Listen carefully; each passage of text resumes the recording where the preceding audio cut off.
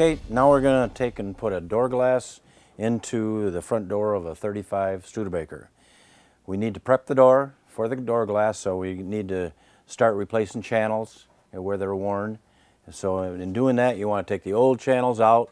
We've loosened them up just for video sakes, and take the top one out. Now you got yourself a good pattern in which we've already pre-cut a top one here to match it. So now we're going to use our original pattern to make a new one, which we've already done. And then we'll move on to take the back channel out of it. And you'll need a screwdriver for that, because usually it's mounted in with a screw. So you just find the screw, back it out,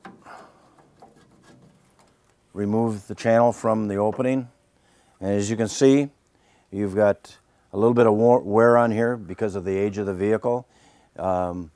We will generally take and refabricate this as far as putting new cloth on there. Next, we're going to inspect to make sure that we got clear channels down the bottom, and you can do that by looking down in there with a flashlight or whatever and making sure that there's no broken pieces down in there or some fabric that is rolled up on you.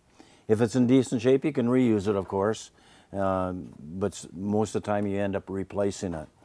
The next thing we're going to do is we're going to replace what we call a cat whisker down here that sits on the body of the car. That's this piece right here, and it's usually a universal type piece. You got a chrome on one side, black on the other. For this particular car, we're going to use black because there's no external chrome on the outside of the window opening. So to do that, we're going to insert these. Originally they were inserted with screws, but usually screws will back out and break glass. So because of technology of today, we can use a small pop rivet, an 1/8 inch pop rivet, and do the same thing and secure it better.